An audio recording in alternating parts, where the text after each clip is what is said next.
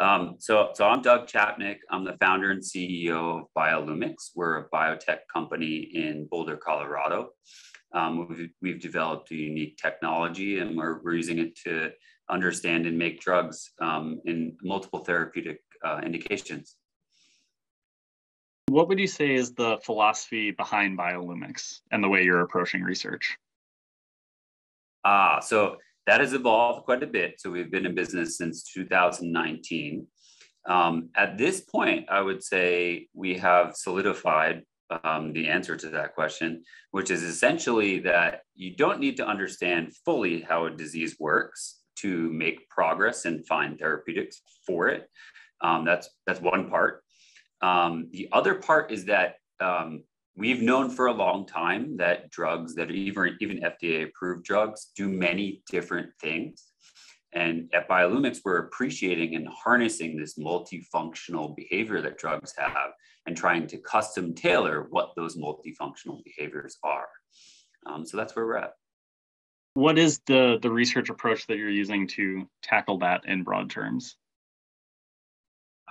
In broad terms, we program cells, and those cells build and test drugs. And so the building part is where we have drugs displayed either on the surface or inside cells. And then from cell to cell, we can change the design of that drug. And so in a normal 96 experiment format, we can pack in millions of experiments using that approach. And so really what it boils down to is programming cells allows us to do a much bigger throughput with less people.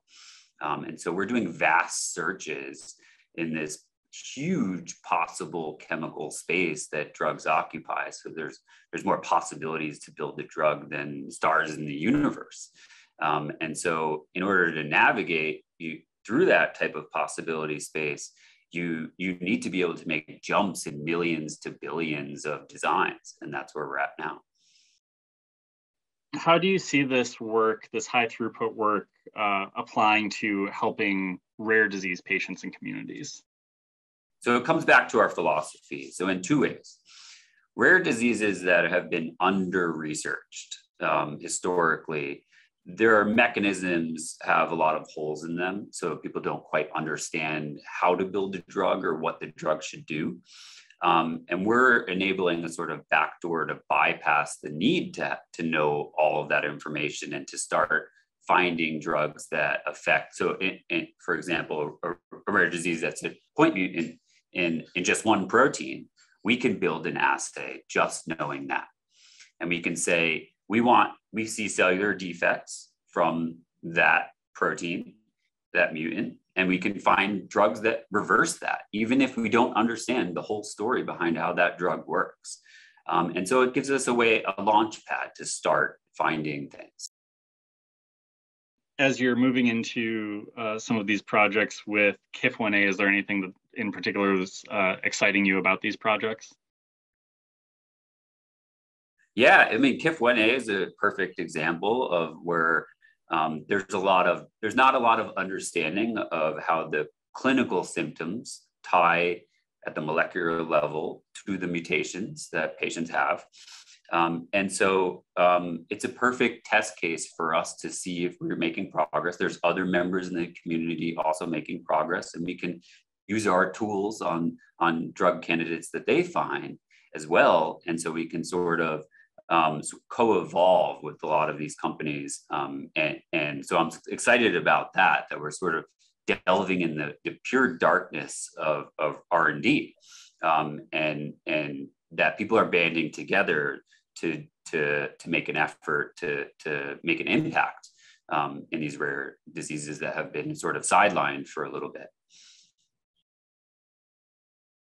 Thank you. We really appreciate the work that you're doing on behalf of the community and getting towards those treatments without necessarily understanding the mechanism, kind of moving forward to the point, which is getting treatments to people as quickly as possible. Do you have any other final thoughts that weren't captured in these questions? Anything you'd like to express to our community? I'm very impressed with the KIF1A community, how they band together, how these conferences rejuvenate people and really coalesce the sort of mission and keep it going forward. And, you know, so I'm very proud to be part of it. And I think our whole team is proud to be part of it. So we thank you for putting this all together, and for allowing us to help out and do what we can.